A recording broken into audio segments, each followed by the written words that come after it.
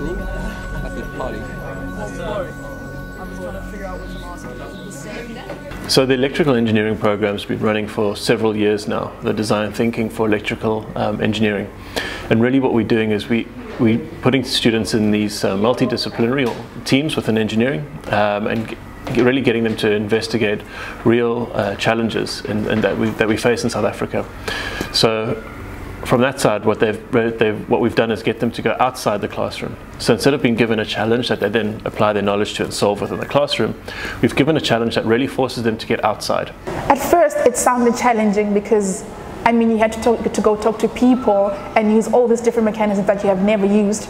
But then when you actually got into it, it unfolded very nicely, because now you're going to people, talking to them, you come back. It's not just an individual's thinking that's involved, but you interact with different people and come up with solutions that will probably lead to a better solution to your problem.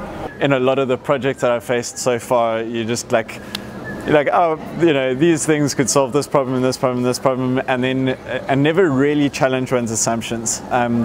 So I think that was a big shift for me, and found it actually a really cool change to sort of force a change in perspective almost. And what we've been running there is really around looking at minibus safety in South Africa, and the uniqueness of this challenge and the richness of this challenge really presents students with highly complex, highly human-centric challenges within that to start solving. Once they've moved through that process of really finding the right challenge to solve, they can then start applying their engineering processes such as root cause analysis and other elements to solving these complex challenges. And the result of which is great, because they've used design thinking to find the challenge and actually start to design it, but then bring in their engineering knowledge to actually start building some of the solutions. Okay, some of the challenges I encountered doing design thinking was that with a lot of people in the group, there's a lot of ideas. Sometimes they clash. Sometimes not everyone agrees with you. Sometimes people agree with an idea that maybe can't actually be implemented, or it's a bit out there. But it was a good experience, like going through that process and like just filtering good and bad ideas. Prototyping was a very helpful thing for us to build something, and then to go out into the field and talk to people and say like, so we've made this, and then people are like, no, that's not going to work, you know. And so I think, yeah, completely, it was a big process of iteratively like reframing the problem and deciding what exactly we were solving. So usually what would happen in the engineering firms is that our students would graduate, they get a job in the big firm, and the big firms used to get very well-defined projects. That is changing very rapidly nowadays. So nowadays, the engineering firms are trying to tackle problems that are not very well defined.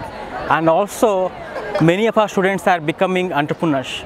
And when you are trying to become an entrepreneur, you have to disrupt. And when you want to disrupt a new technology, you have to think out of the box. We need those design thinking skills to know the actual user requirements. You know, like when you're first introduced into engineering, you need to get to the solution as fast as possible, because other problems come up in the implementation. But now getting to the end user first is just, it makes it quite easy. Actually, what I've realized is that it makes it easier, like the pressure is less, because now you kind of guarantee to get to the solution and you know that it'll work. Definitely fleshing out the problem itself and determining what exactly are you solving. That was a big thing for us.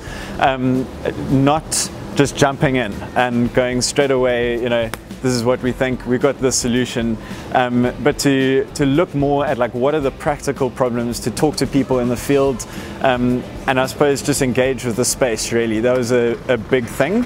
So what I found useful about design thinking is it's a step-by-step process, and I think I'll work better in that way, where you can know where you start and what you want to end up with at the end of like maybe a part of this design process. So I liked how sequential it was, that you move from one step to the next step to the next step, and you end up with something good on the other end.